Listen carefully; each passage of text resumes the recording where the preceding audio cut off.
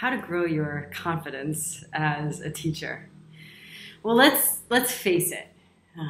No matter how much teaching you may have hopefully done in your yoga teacher training, you're probably going to feel really freaked out when it's time to actually do your teaching demos, your teaching interviews, and actually just going in to teach.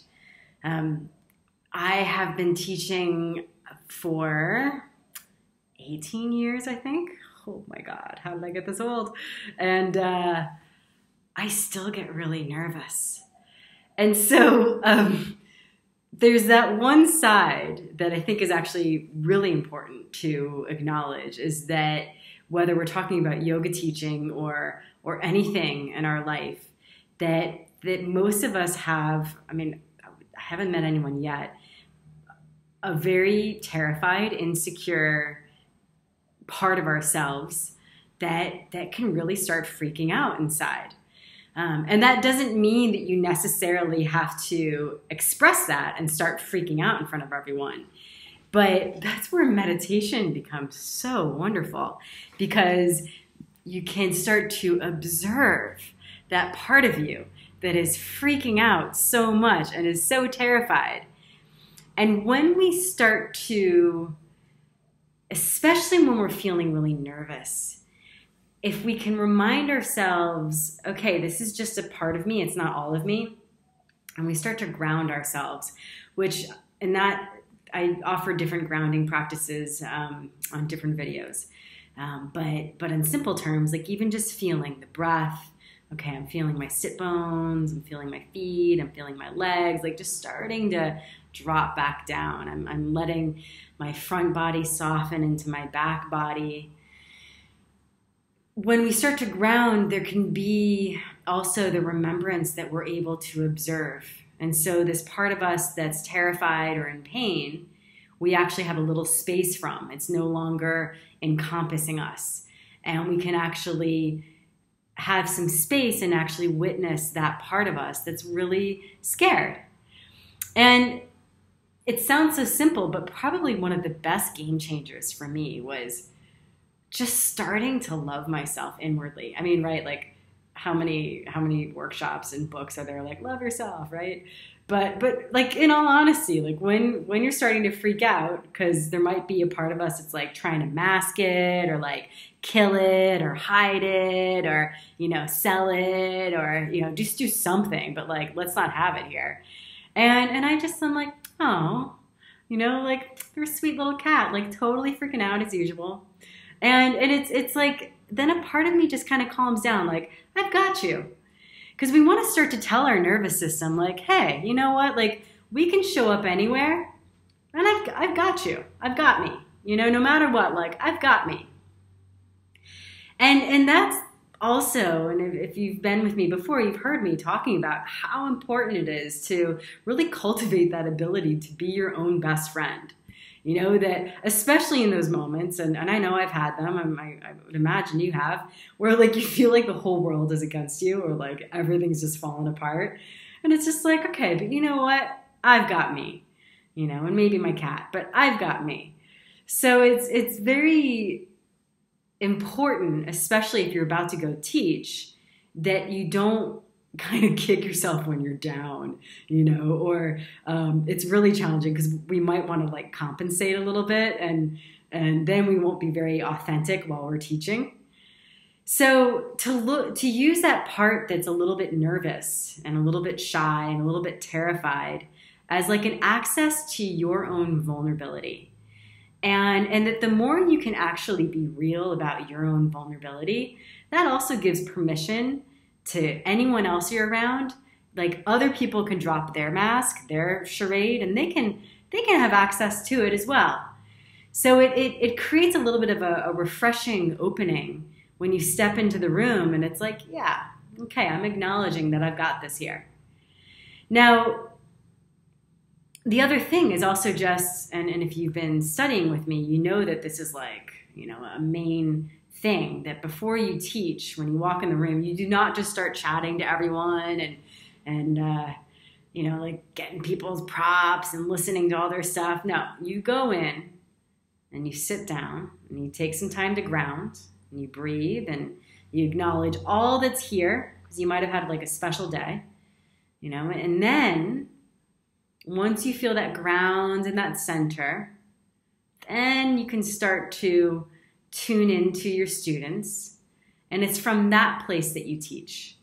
And I don't know if everyone does this, but, you know, for a lot of us, it's very easy for us while we're teaching to overly like just give ourselves away, where it's like instead of us being in our center while we're teaching, it's like we kind of just throw our center around the room. It's like, here you go, guys. It's like confetti. So just to kind of check in, like, you know, use your breath. You know, am I breathing while I teach? Sounds so simple, but a lot of times we'll just be teaching and we just won't really like stop and take a breath. We'll just keep teaching and giving. And then we're like, wow, oh my God, like my voice kind of hurts and I don't really know what's going on, right? So the more we slow down and feed ourselves with our own breath, we give ourselves our time, our students will feel that. I mean, there's a beautiful mirroring. It's like the quantum physics, like anything, there's a reflection that's constantly happening. So that we don't have to ever compromise or give ourselves up ever when we're teaching. We get to stay in our center. And the other side, you know, along with kind of like that self-work is there is a very practical side that teaching, like anything, takes practice. And when you first start out as a teacher, you're still learning how to sequence. You're still learning pacing. You're still learning how to read a room. You're still terrified to make adjustments. There might be a voice of you that's like, am I going to fuck things up? You know, like there's probably a part of you that just wants everyone to like you, because I think most of us have that. So there is just that practical side. And honestly, the only thing that's going to get you through this one is you've got to practice. Like you will only grow your confidence by teaching. The teachers that I've seen succeed after trainings are the ones that went out and taught, and they taught a lot. And that just helped them kind of get in the groove of it, get them in the rhythm of it. Because there's definitely going to be challenges that you get. You know, in some ways, like our greatest power is just showing up and committing and realizing that there is some part inside of us that can handle it. And we definitely get to meet that part of us that's terrified about being seen, you know, and that fear of rejection and that fear of our own power and all the different games and masks that we play. And then as teachers, we also get to have our wounds, because just because you're a teacher just doesn't mean anything other than you get to maybe be more aware of your wounds. I hope so. So when you're teaching, you get to notice those students that might trigger you and freak you out, and how do you get to meet that? And that's a whole other story. But just know that you can handle it, and that this is also the invitation for you to be you.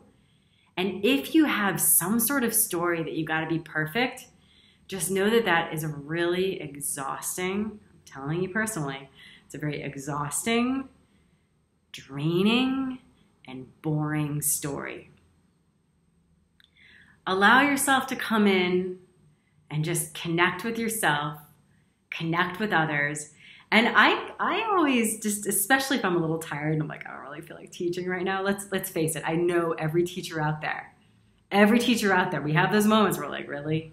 Can't I just go like stay in bed, or I don't know, go have some fun elsewhere?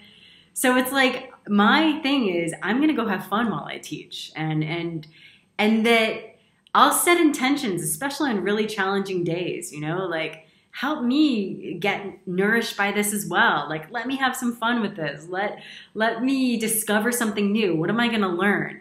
And even those really gnarly, challenging classes, like they're going to teach you something. And that's what's so exciting, is that it's so raw and fresh.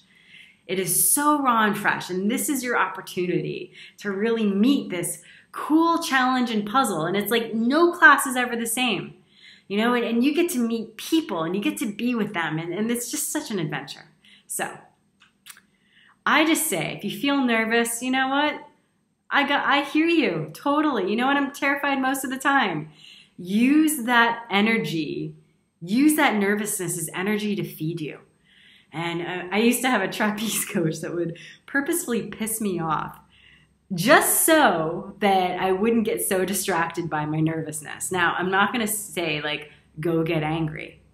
But I would say if you're someone who's suppressing their anger and, like, tries to be sweet and nice all the time, might be time to go be friends with your anger as well. Again, a whole other talk. So I hope that I gave you some interesting tidbits, and sending greetings from Bali.